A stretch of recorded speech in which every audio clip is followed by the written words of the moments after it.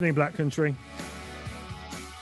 Matt's Magical Music at Moments, one song, two versions, all on the way between now and 7, plus talking to lyricist Don Black after the news at 6 o'clock. I cannot wait to talk to you.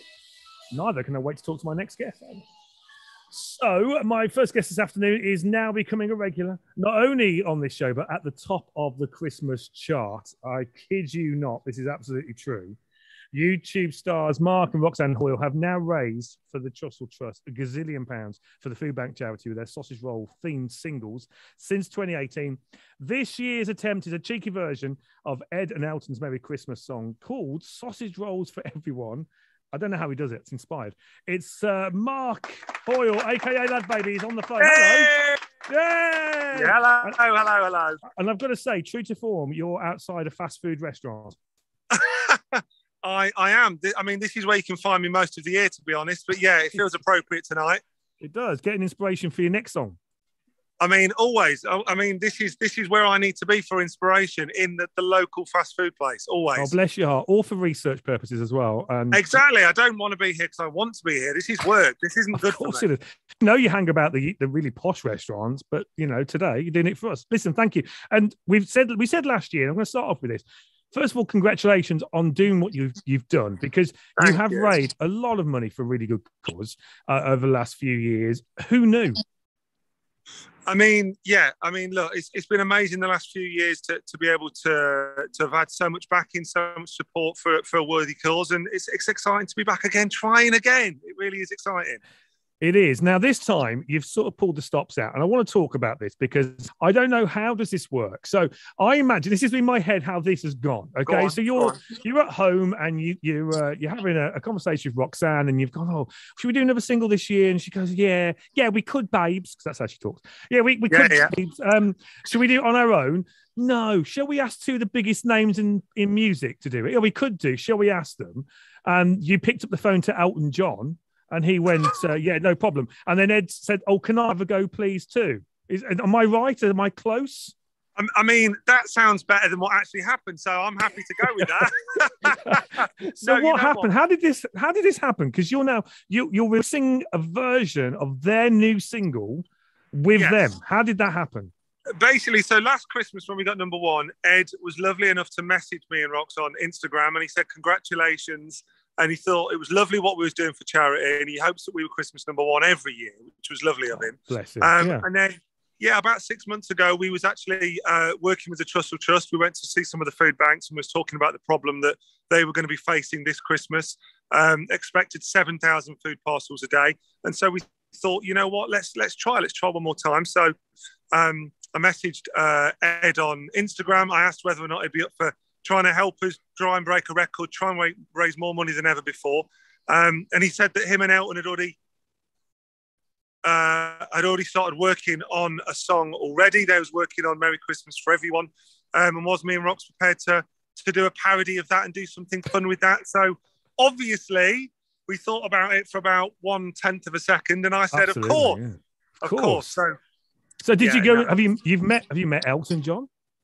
Of course, yeah. So basically, they sent us the lyrics to their song. We spent about 4 weeks rewriting them, making them silly, sausage rolled up to the max. And then we went down to London. We spent a day with Ed.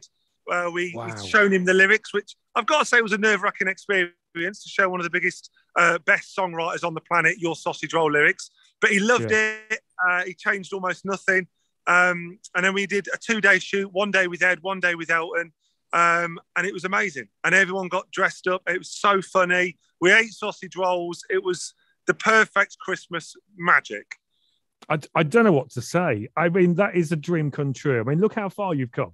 You're sitting in McDonald's car park, though, I have to say. So that's not quite as showbiz as I'd like it to be. Hey, I mean, yeah, no, you're right. No, I haven't come that far.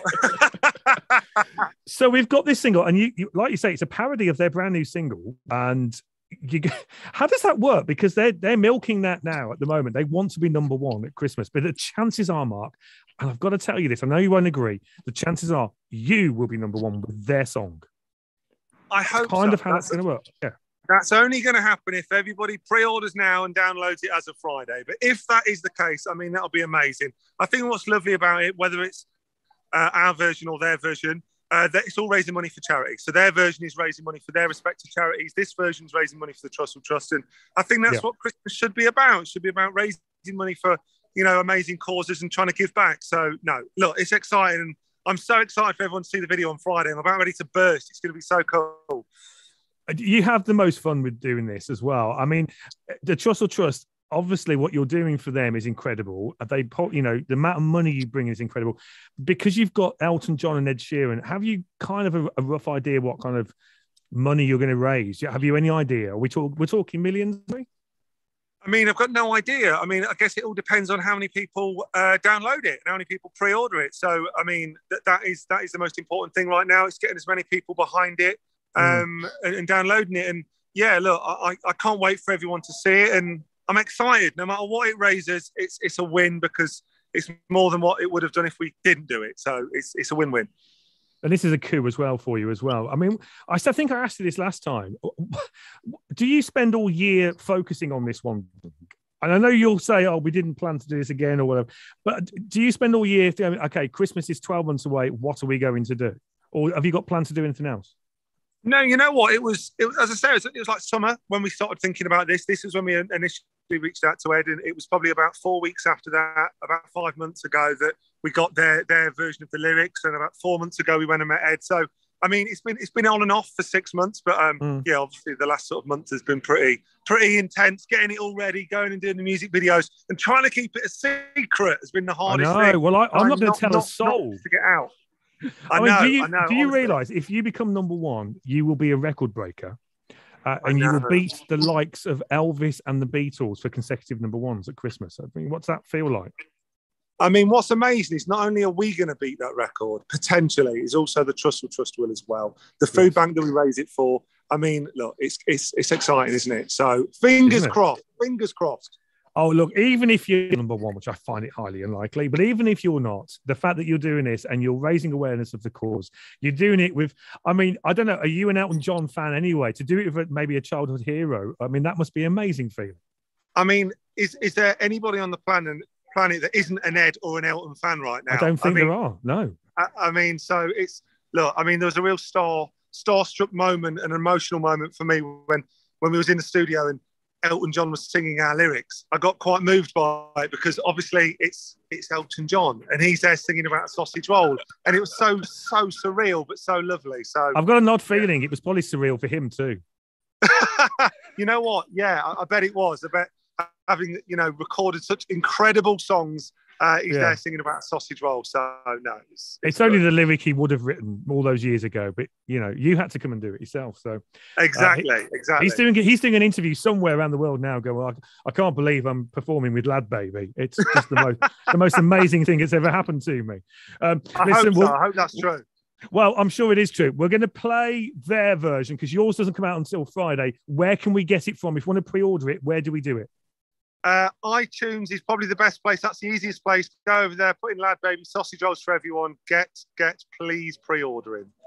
And it's available on Friday. You can get it on Friday. The video's out Friday as well. Yeah, Friday's the day. And then the following Friday is Christmas Day. Christmas Eve, which means the Christmas chart. So we've got that 1 week to get everyone on it. Please, please, please. You're absolutely going to get on it. Listen, Mark, thank you. I've got a feeling I'm going to talk to you next year. You never know. And enjoy your Christmas. Have a great time. Say hi to the family for me.